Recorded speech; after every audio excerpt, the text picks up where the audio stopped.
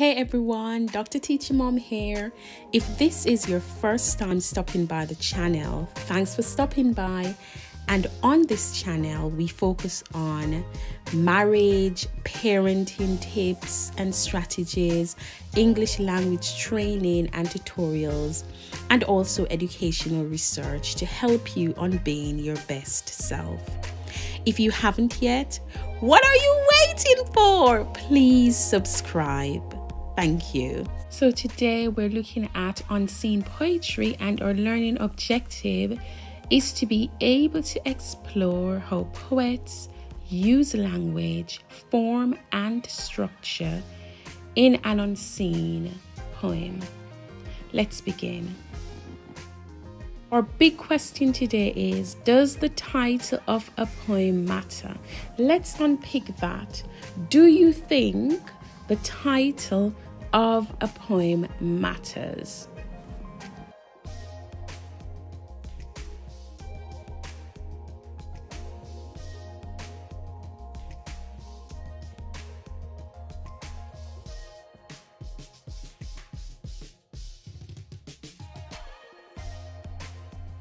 Okay, before we answer that question, I would like you to do something for me. So, or do no activity.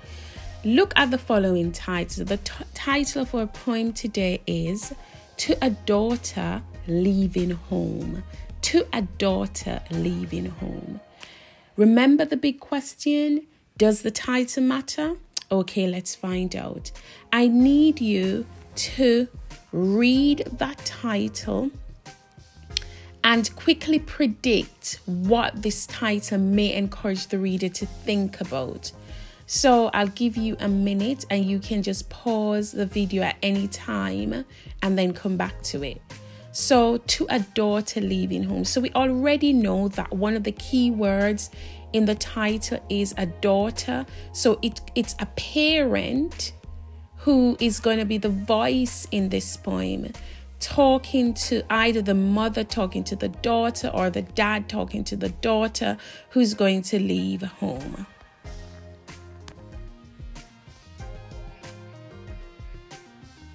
Our question that we're going to answer as well is really important to know what you're doing before you start to do it. So we already know the title of our poem. Our question that we're going to be using this poem to answer is, how does the poet present the speaker's feelings about her daughter? So I would like you to read the question before you read the poem, which we have just done. And then can you highlight the key words in the question? So the key words would be poet. So we're looking at how the poet. And then the second key word would be present. And the third is speaker's feelings. And then we're talking about the daughter. So we're looking at how the poet shows us this speaker's feelings. So we're looking at specific words and phrases that link to the speaker's feelings about her daughter.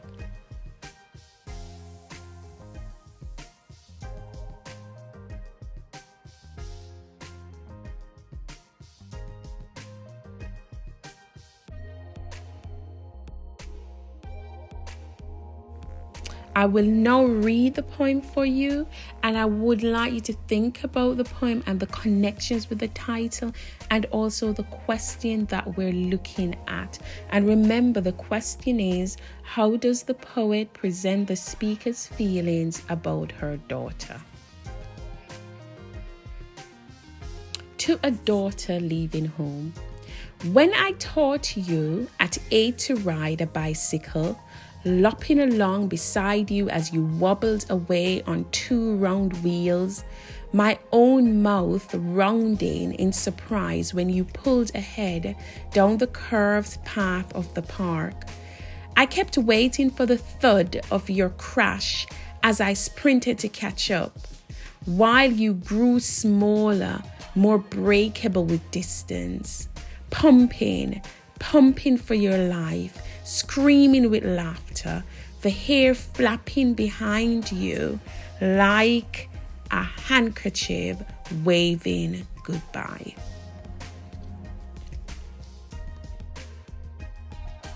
So we have an acronym that we're going to use, MITSL. That is our acronym, and we're going to think about how much time we're going to spend on this section. What should I do in the introduction, and how should my answers look? What am I going to write in my answers?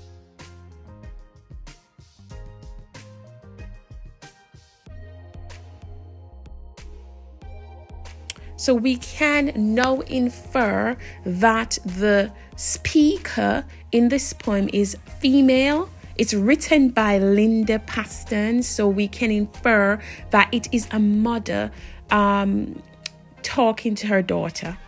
So I've rewritten the question for clarity.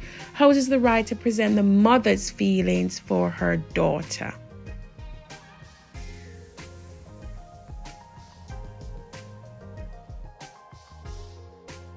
What is MITSL plus P? Okay, what is that? So M is meaning, I is imagery, T is tone, S is structure, L is language, and P is your personal response. So we're going to go through these different parts of the acronym.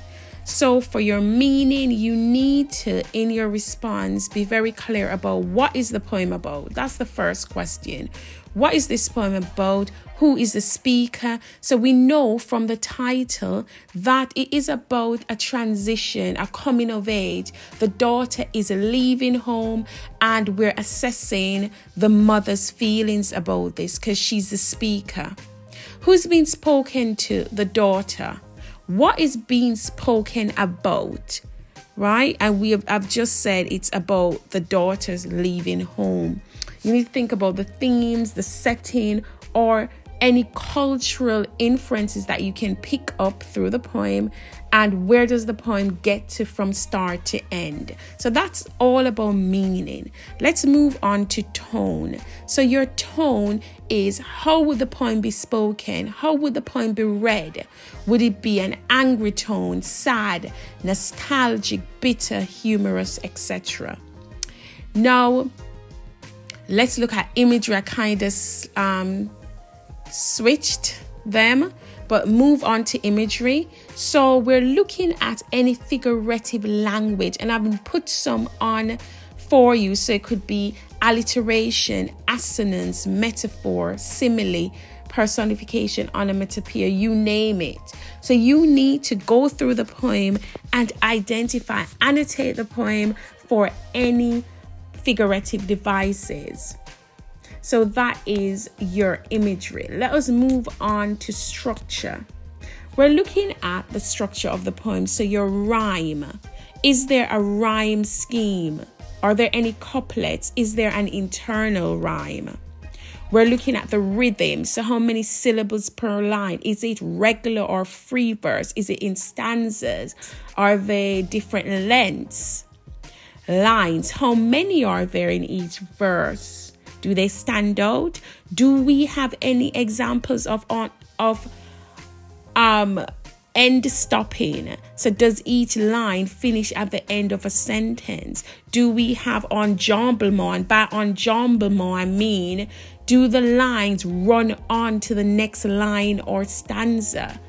Do we have any example of caesura? And caesura is basically where there's a punctuation in the middle of your line. So there's an extended pause. Let us look at the language. So what kinds of words are used? Is there connotation, ambiguity, double meanings, adjectives? Do we have any example of intertextuality? By that, does the poem refer to another text as we go? So it's a lot to think about, but that's the way you unpick. And of course, you can't end without a personal response. compliment, criticize, or say how you felt about the poem. What was your personal response to the poem? Remember to always link everything to meaning. Ask yourself, how does this contribute to the poet's overall meaning? Ask yourself, why has the poet used this technique? Ask yourself, what effect does this technique give? What is the effect on the reader? So all of those things are really important.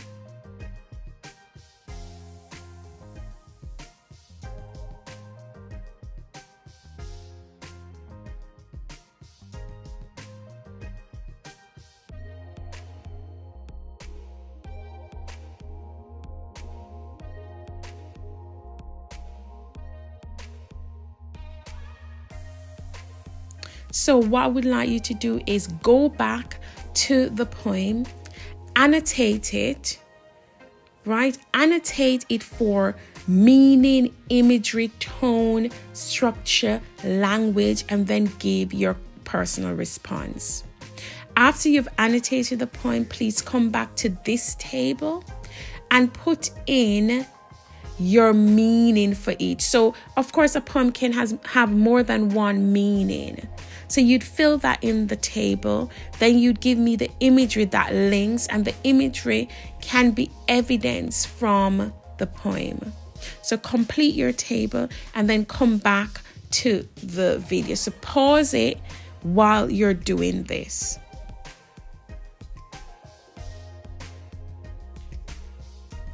Okay, now let us go about answering this question. And the question, as a reminder, in To a Daughter Leaving Home, how does the poet present the speaker's feelings about her daughter? So we're doing the introduction first, and the formula for the introduction is for you to discuss the meaning of the poem and also answer the question. So you're going to link that in your first paragraph. Here is the exemplar. Please use it as a model. You can also magpie bits of it, but I would like you to write your own paragraph. And as always, when you have a go at writing your paragraph, please write it in the comments below so I can have a look at how you got on. Okay, so in To a Daughter Leaving Home, Paston tells a story of a mother and daughter relationship through the specific event of teaching her child how to ride a bike. This event acts as a metaphor for the mixed emotion the speaker feels about her daughter growing up.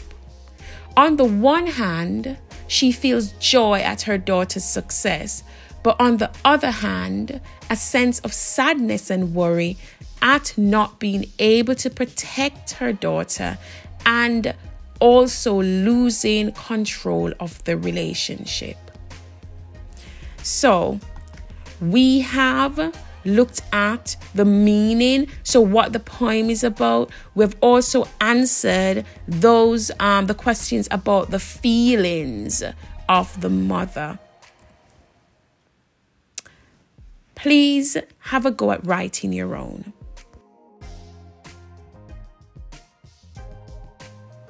So we have done the introductory paragraph. We're now going to develop our response. And remember, we are looking at, and I've put the question on the slide just to remind you, because it's really important to focus your essay on the question. So in To a Daughter Leaving Home, how does the poet present the speaker's feelings about her daughter? We're answering those 4 questions below. So what feelings are presented? What do different elements of MITSL show? What is the reader's reaction? And what is my reaction? So what is your reaction as you go through the poem? How did you react to it? And it's really important to include that bit about your reaction. Okay, In To a Daughter Leaving Home, Paston presents the speaker's feelings of fear and sadness as she watches her daughter ride into the distance. These feelings are presented with the use of a simile, the hair flapping behind you like a handkerchief waving goodbye. To demonstrate how the speaker feels, she's losing her daughter as she grows up. The comparison to a handkerchief confirms the link to sadness as it is associated with wiping away tears. Also, the use of enjambement in this quote emphasizes the speed of which the speaker feels her daughter is growing up and links to the idea that the speaker is worried that time is moving too quickly. The poet also uses a negative and fearful lexis throughout the poem: wobbled, crashed, breakable, and screaming, to highlight the concern the speaker has about the dangers and uncertainty her daughter will face. The presentation of fear leaves the reader feeling sympathy for the speaker because they can relate to a mother and child relationship. And in my opinion, the poet has successfully developed a melancholy tone to help present the paradoxical grief a parent feels at watching their children grow up. So that's quite detailed. It looked at different elements of MITSL, and it also included not only the reader effect, but also your reaction to the poem. Please pause the video here and use this exemplar paragraph to write your own. Please also do not forget to write it in the comments below so I can have a look and give you feedback. Off you go. Okay, let us review. Time for review of learning. I would like you to look back at the paragraph that you have just written. I need you to annotate all the times you have commented on an element of meaning in the poem, on an element of imagery, on an element of tone, on an element of structure, on an element of language, and any time that you gave your personal response. So you're annotating your response for MITSL and P.